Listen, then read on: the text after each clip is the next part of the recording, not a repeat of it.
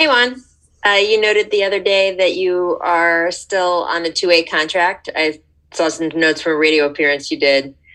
How present is that for you about just kind of still having to prove yourselves? Well, personally, I always want to prove myself just because, like you said, I'm on two-way and I'm not on a guaranteed contract. But the good thing is nobody in the organization makes me feel like I'm on two-way.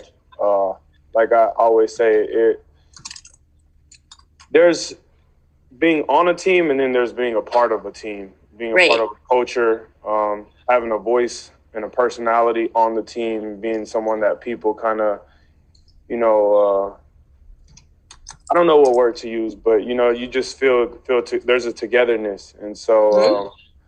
nobody ever makes me feel like I'm on two-way. Nobody ever mentions that, and so in a day-to-day approach, I don't really think about it. But in regards to thinking about my future, I do want to stick around in this league for some time to come, and so that's the next step for me is to get off two-way and get on a real contract.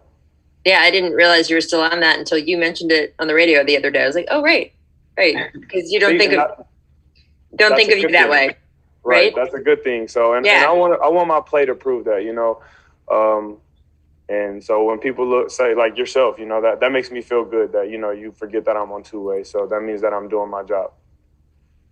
Juan, kind of talking about that two-way. I mean, it sounds like it's not brought up with you guys very much. It's not brought up by the front office. It's not. Is it a conversation, or is that something that their agent deals with more than you, and you don't hear anything about it at all?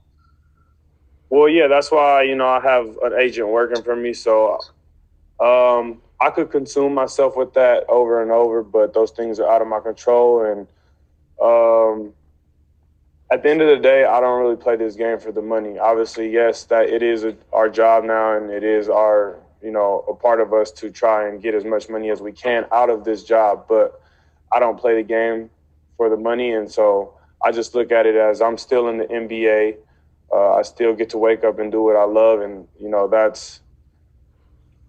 that's gain enough for me, whether it's monetary or whether it's just an emotional and, happy gain. I get to wake up, I'm happy every day. And so the money will take care of itself. All the logistics will take care of itself. My agent's handling that.